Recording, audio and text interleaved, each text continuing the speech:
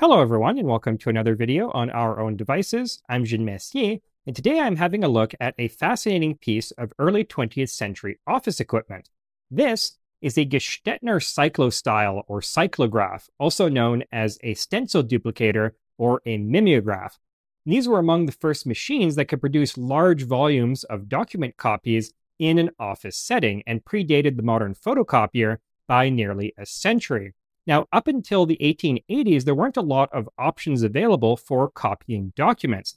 Very large runs in the thousands could be handled by a print shop, but this required the production of a dedicated form of movable type or an offset printing plate, and this could get quite expensive. For the much smaller volumes typically encountered in an office, documents had to be painstakingly copied and proofed by hand, which is why offices traditionally employed large numbers of clerks or scriveners. Now, the introduction of typewriters and carbon paper improved the situation somewhat, but these methods were still very limited.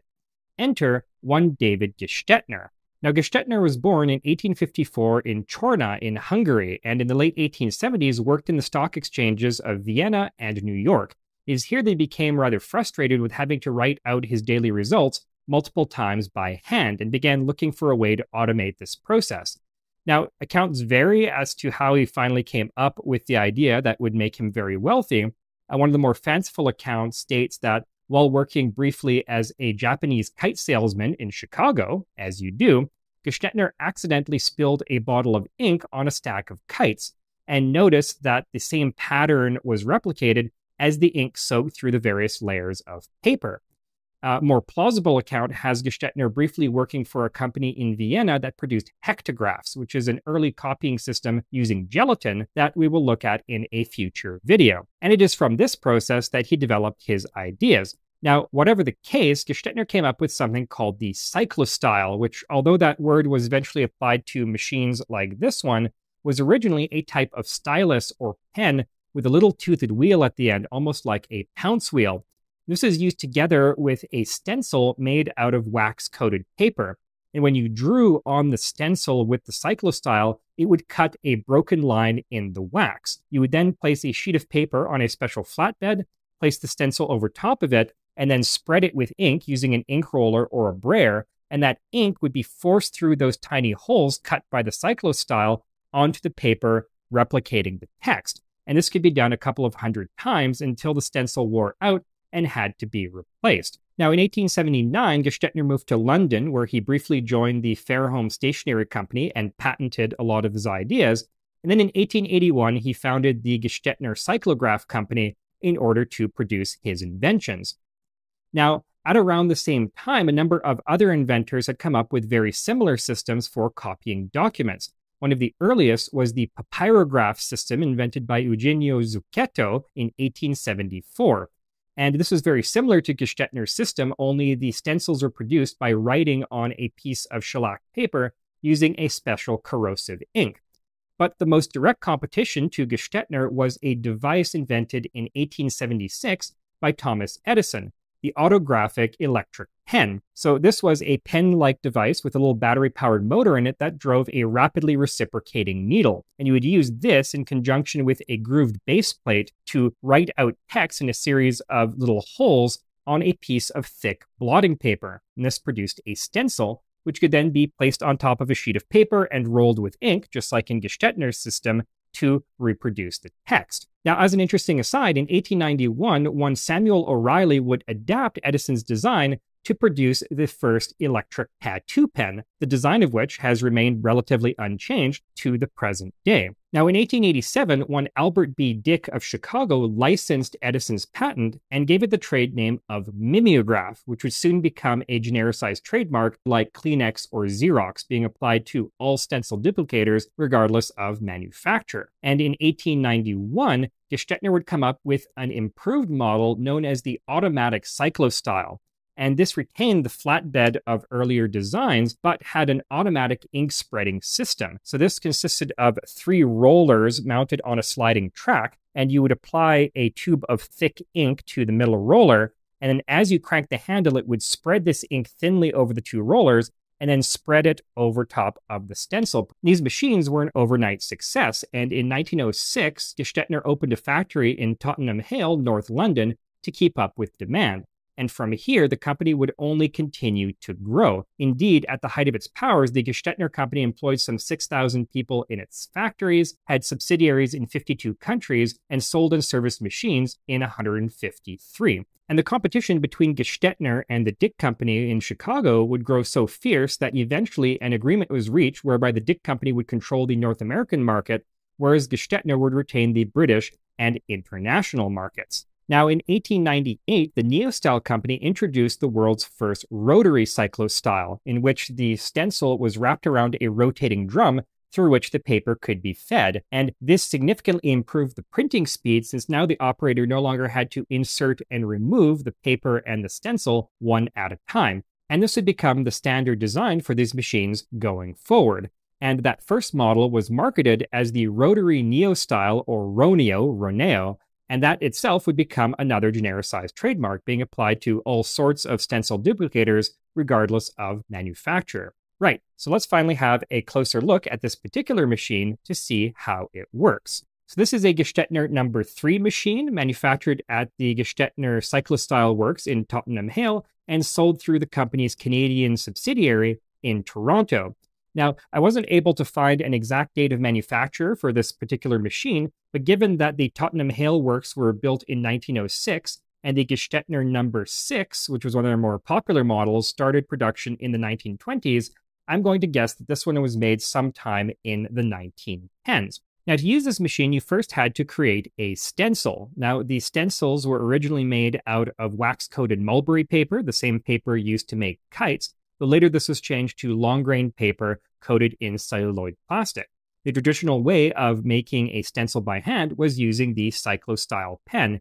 You could buy all sorts of letter stencils and graphics templates to help you create whatever images you wanted, and even textured underlays to do shading effects. Companies also sold something called a cycloscope, which is basically just a light table to help you with tracing, since the stencil material was quite a bit more opaque than regular paper. You could also produce a stencil using a typewriter, although you had to set the typewriter to the stencil setting. And you'll find this on pretty much every modern typewriter. And what it does is it disables the mechanism that causes the ribbon to rise up between the type and the paper, and thus allows the type to strike the stencil directly and cut through the wax. And if you happen to make a mistake, you can actually fix that using a special correction fluid, of which I have an example here.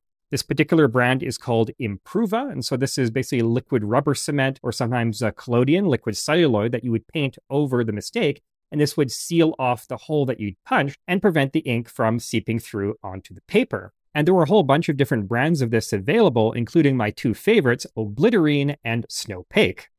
So once your stencil was ready, you would wrap it around this silk screen that runs around these two rollers and fix it in place using this hinged retainer bar. You would then turn the handle until the inside surface of the stencil was fully coated with ink. Then you'd be ready to feed in your paper, which would go in this side and come out the rear here into a convenient folding tray. So if we remove this screen, we'll see that there is a third, more porous rubber roller inside, which would be spread with a very thick oil-based ink. What happens is, when you turn the crank, this roller is going to spread a thin layer of ink over the rollers and the inside of the silk screen. And you'll see that this has a reciprocating mechanism to wipe that roller back and forth to spread a more even layer of ink.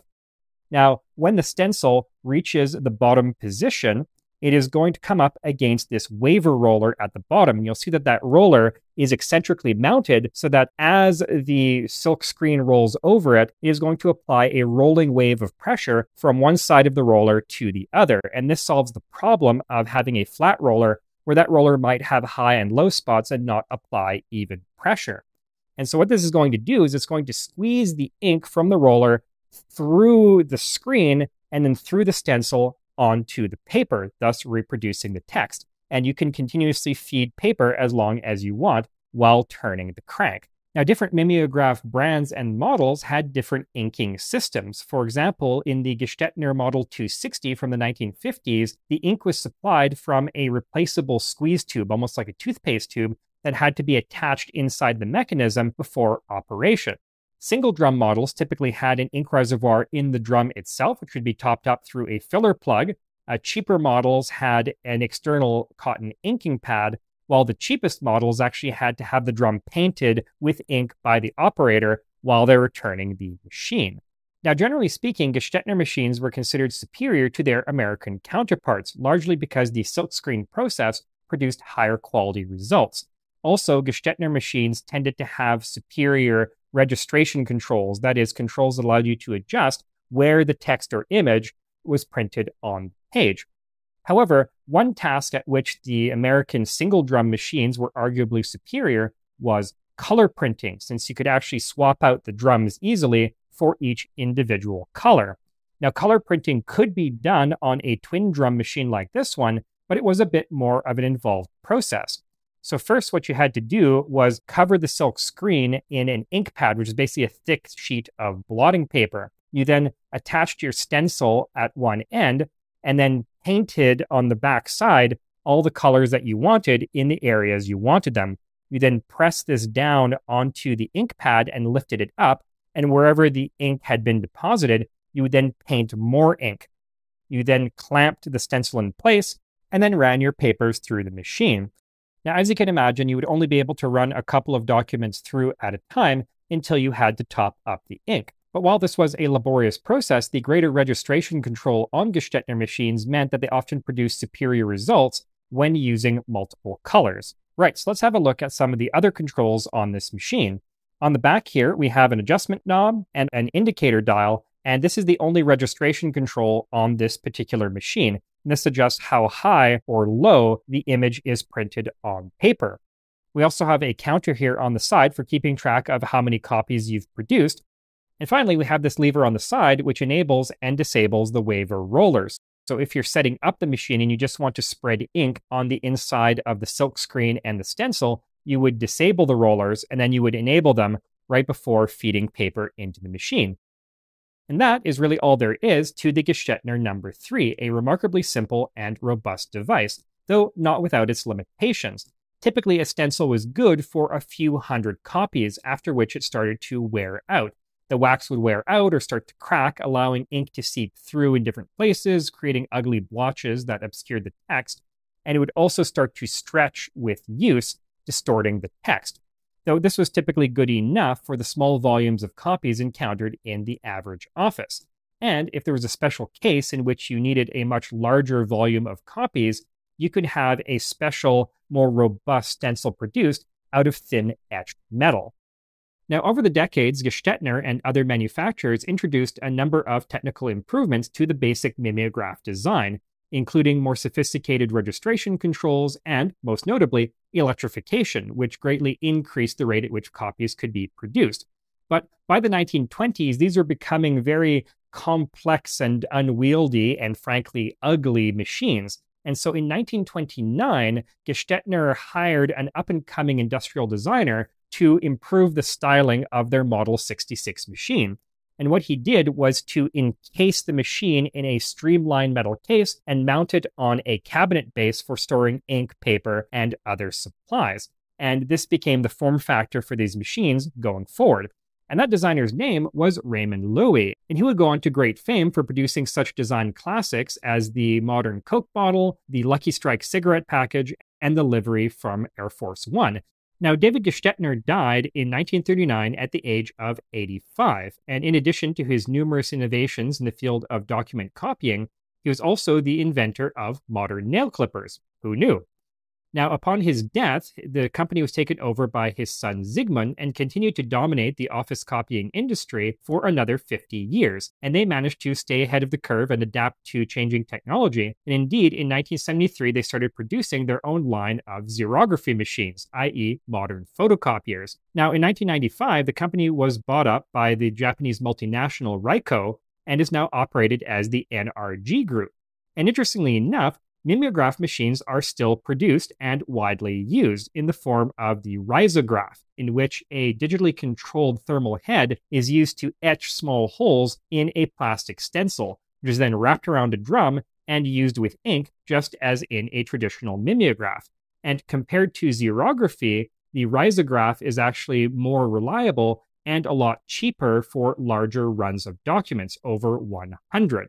So this is a very old and venerable technology, but one that is still useful to this day. Now, on the social side of things, the impact of mimeography cannot be overstated.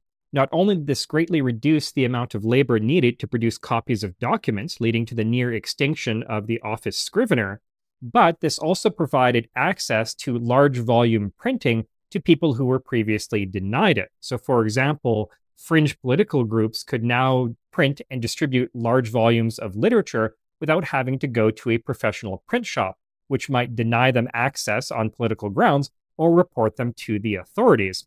On the less radical side of things, this provided small organizations like churches or schools the ability to produce large volumes of copies. And indeed, mimeography and other small-scale printing devices like this were instrumental in the rise of fanzines and fan culture as a whole. So this really is a machine that changed the world. Now, one last thing to mention before I end the video is that mimeographs are often conflated with a similar but separate technology known as a spirit duplicator, sometimes known as a ditto or banda machine. And those are interesting enough in their own right that I'm going to save that particular technology for another video. Anyway, that's all I have for you today. Thank you so much for watching, and I'll see you next time in another video or look at yet more fascinating printing technology and other devices just like this one. Until then, I'm Jean Messier from Our Own Devices. Have a great day.